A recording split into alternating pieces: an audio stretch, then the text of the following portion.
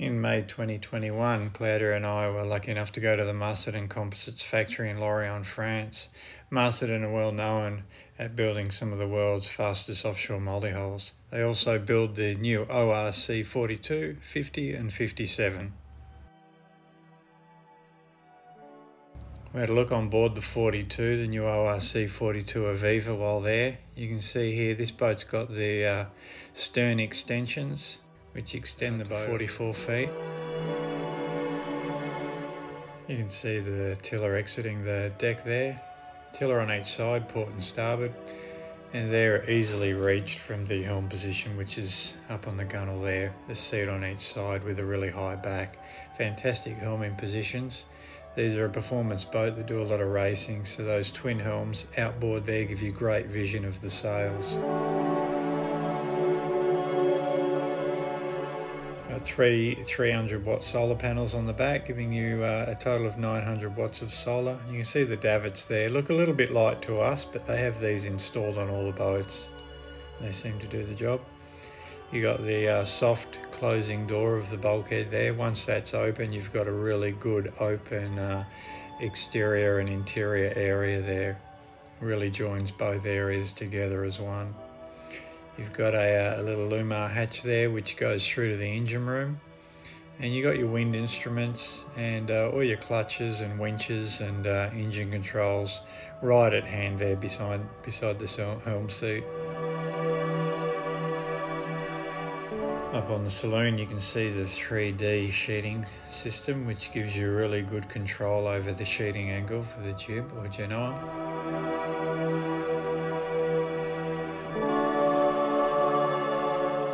These symmetrical dagger boards, so they're interchangeable between each side. These boats also come with a mini keel for anyone that doesn't want a dagger board.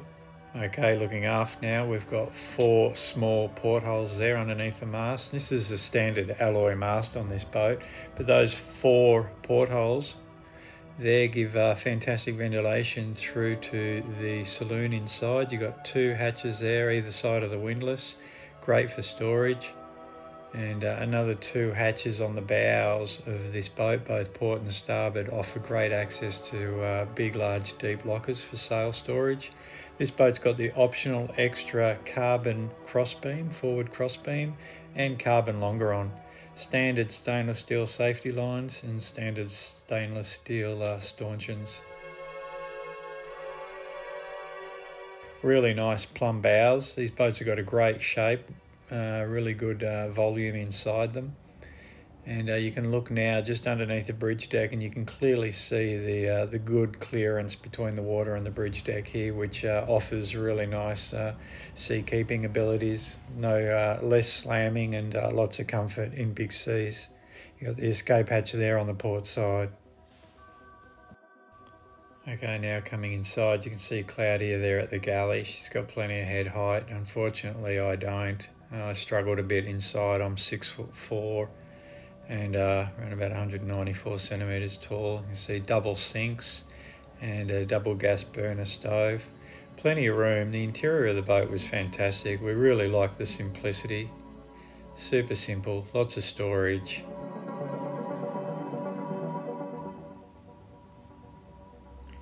Yeah, little access there to the bin, great chopping board. Really good access underneath the sink, so if you've got any leaks or anything, really easy to monitor and easy to fix. Nice daybed over there on the port side and a really nice settee area. The table's removable as well, it can go outside. Little nav station there just to starboard. Super simple boat, it's fantastic. You've got access to the bin compartment underneath here through that door. Really easy, keeps all the rubbish in one spot. And then down through this watertight hatch, you've got access to the hulls. So you've got a double, really large double, more like a queen aft there, with super simple storage. Wet weather gear, storage for hanging clothes.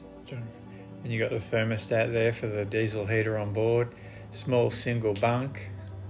And then you've got your escape hatch, your starboard hull escape hatch. And then you've got your head and sink area. So you've got your bathroom, and then forward of that you've got your shower. So it's really nice. They're both in separate compartments. You got your daggerboard case on the inside of the hull there, and then you can see the steps here are moulded into the hull, so really fairly easy access in and out, but definitely not as big and as voluminous as your large cruising multi-hulls. This boat's definitely aimed at simplicity and performance. Good storage along the back of the galley there. Nice little nav station, perfect, all you need really. And then those hatches that open up and that give you great ventilation into the saloon. You can see the deck heads here, there are none. It's pretty much just undercoated and painted fiberglass surfaces. Got that nice daybed there off to port, which gives you another bunk. And then again, access through the watertight bulkhead, which I really like because it virtually makes that bridge deck saloon area something that you can hose out. And then these hulls remain watertight. Access is a bit tight down to the hull, and then the same, you've got your double bed aft. Great little cabins. All you need really to cruise simply. Got your daggerboard casing, and then again hanging space, and then this one has a the head and shower areas just moved one compartment aft. There's your escape hatch in where the shower is, and you've got your bathroom or your toilet, your head and your sink area just aft of the shower. And then forward of the shower you have virtually just like a machinery space where you have a small 3 kilogram washer. You can see it mounted to the hull there, and then forward of that they've got the freezer fitted. These boats are very adaptable to whatever you want. You can have a single berth there and a cabin, or you can have a watertight bulkhead. It's really up to the person that's building the boat.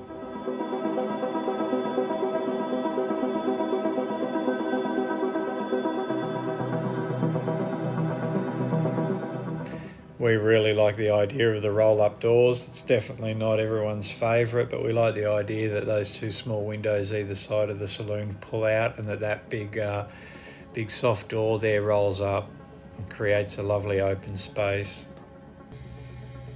Fantastic fridge access here. You can see a really deep refrigeration pocket, and really great to see the insulation so thick and the plate for the fridge wrapped around there. You got these new really nice Weimar light switches, so they're actually not wired into anything. They work remotely and wirelessly, and you can fit the switch to wherever you want, and then it connects to the network and turns on whatever light and switch you have it programmed to.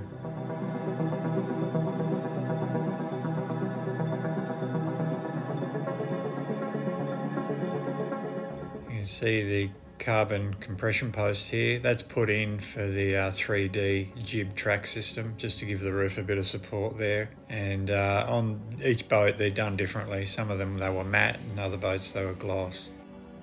Okay, moving back to the exterior again now, you can see they're fitting the sails here. You can see all the deck hardware is really nice. It's either Harken or Fucknor or Carver.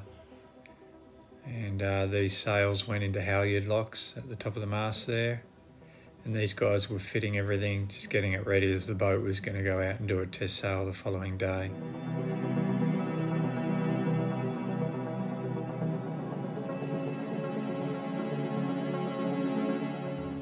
Okay, coming along another ORC42 that had been recently launched when we were there. This one's called Tofino. She had a lot of upgrades, definitely performance based. Carbon longeron, carbon forward crossbeam, carbon rig, carbon bulkheads, and a really nice set of new sails. As we walk down the back, you can see that the solar panels there are just tending down a little bit, so that's what the davits look like when they've got the weight of the tender there. I'd say bouncing around and bashing into a swell would definitely make those panels and that davit system flex a bit. This boat's got the rigid doors at the back to close off that back bulkhead. But you can see same tiller, same seating, NKE instruments on this boat, Harken winches. You can see the upside down jam cleat here for releasing sheets and that when you're sailing, probably short-handed. This boat's also got the backrest there for the aft seat, and a really well set up boat. She was very nice.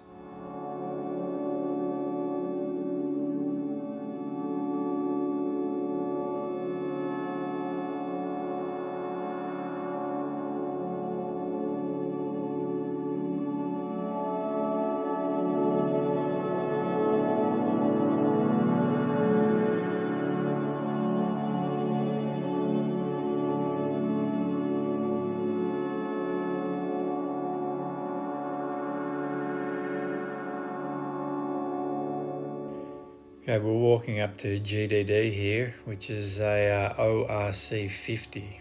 So you've got the 42 here with the stern extension. And then if take a look here back to the right, you'll see the stern of this boat's actually been filled in. This boat's definitely race orientated. Everything on this boat was carbon, even had a pedestal in the cockpit. And the back bulkhead was carbon, and the boat was totally stripped out, nothing inside. So this boat really is aimed purely just to race and to go as fast as possible. You can see the lashings and all the rope work are really professional. Super nice stuff on this boat. It was really nice to see it all up close.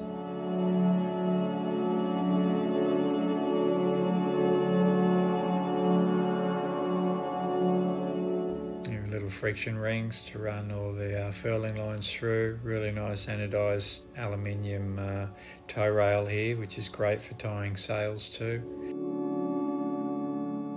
You can see where all the sheets come back along the roof of the saloon there, and then they come down through the roof and then through turning blocks and to winches in the cockpit. That's pretty standard for both sides of the boat, both port and starboard.